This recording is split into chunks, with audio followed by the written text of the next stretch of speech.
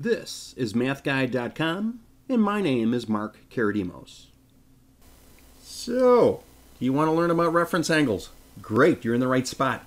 See, if you don't know about reference angles, you're not going to be able to evaluate trigonometric functions by hand. Okay, and sometimes you're going to have to do that in a trigonometry class or a geometry class or a number of different classes, pre-calculus, college algebra.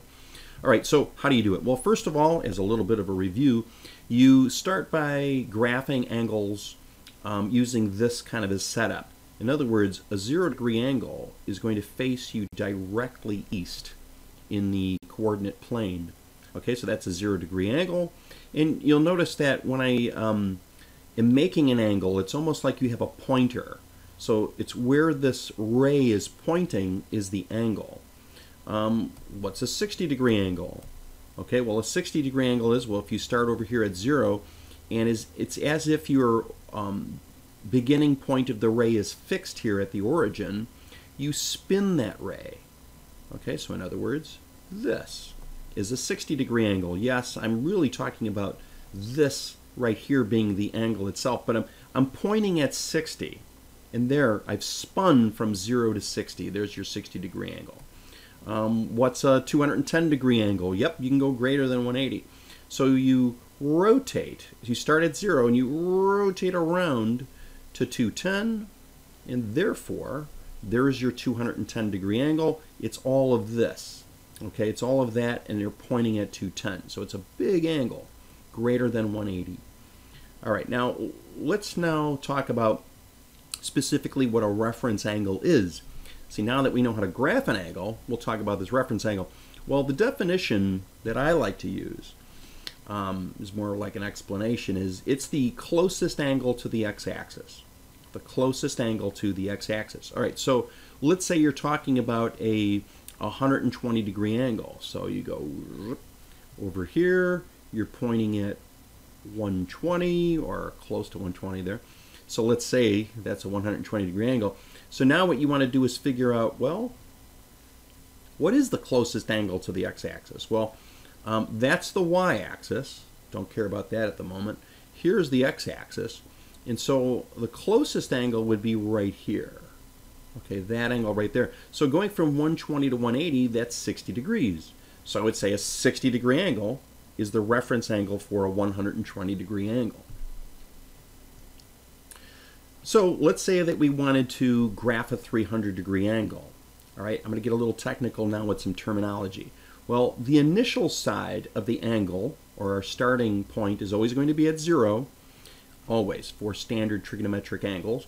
And then you rotate so that the terminal side lands at the place that you're looking for. So in other words, I'm looking for 300, right? So you start at 0. You rotate around, and you go bam, oop, a little shaky. Okay, and then here you go. Here's 300 degrees, so I'm pointing right over there. Okay, so that's a huge 300-degree angle, greater than 180, greater than 270. It's over there in the 4th quadrant. So now I want to know, what is the reference angle? Okay, well, the reference angle is the closest angle to the x-axis. So not going this way, that's not the closest angle. So the reference angle will always be 90 degrees or less. Okay, so here I would say the closest angle is right over here. Okay, so what is that? Well, 300 to 360, that's another 60-degree reference angle. So let's choose an angle in the 1st quadrant. Let's say we choose an angle like 43 degrees. So 43 degrees would be over here approximately. So that's our terminal side of the angle.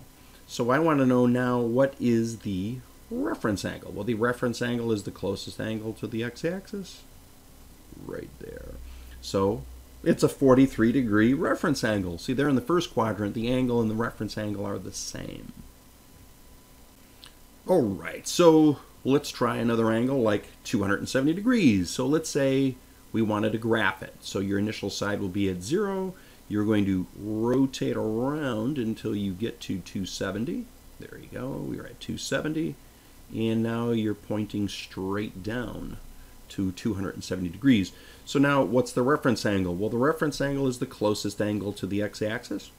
So either I go right or left either I go clockwise or counterclockwise, and it doesn't matter. It's going to be 90 degrees. And this is where you could start looking at the angle and subtracting angles to get this. Either you take 360 minus 270, or you take 270 minus 180. So just look at which angle you want to go to, and as long as the reference angle is 90 degrees or less, I think you've got this. All right. Have a great day. Come back to MATHguide.com for more interactive quizzes, instructional videos, and tons of lessons. Over 200. Take care.